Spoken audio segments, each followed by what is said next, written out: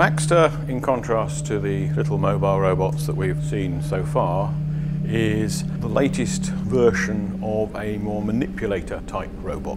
Whereas a traditional manipulator is a great big powerful device not safe to be anywhere near, Baxter has been specifically designed that humans can work in the same environment.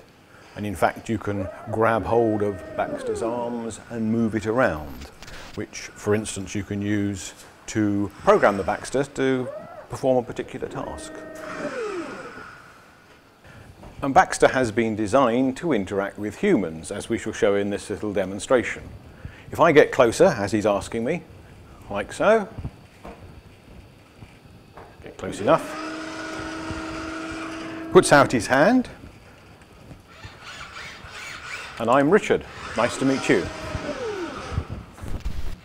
So if we look at Baxter as a whole, we can see that it has its two arms, each of which have 7 degrees of freedom, which means it's almost as flexible as a human arm, and therefore, as long as it's within reach, the robot can pick up any object.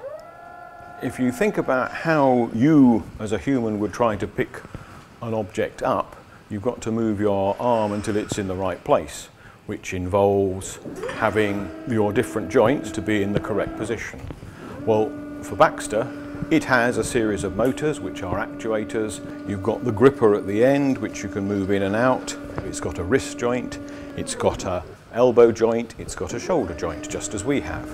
And so there are motors which are driving each of those joints. There is control associated with them for controlling the position or the angle of each joint. You can also specify how fast, so you have some velocity control, and also what sort of force is produced at each of the joints, that is torque control. And it's quite important, because Baxter's designed to work for humans, that it isn't what is prevented from turning round too rapidly, providing too much of a force, because it could knock you over. So torque control is important for Baxter. If Baxter is to be able to pick something up, it needs to know where its gripper is. For each of its two arms, there are a variety of different sensors. In order to detect, it's got a camera at the end of the arm.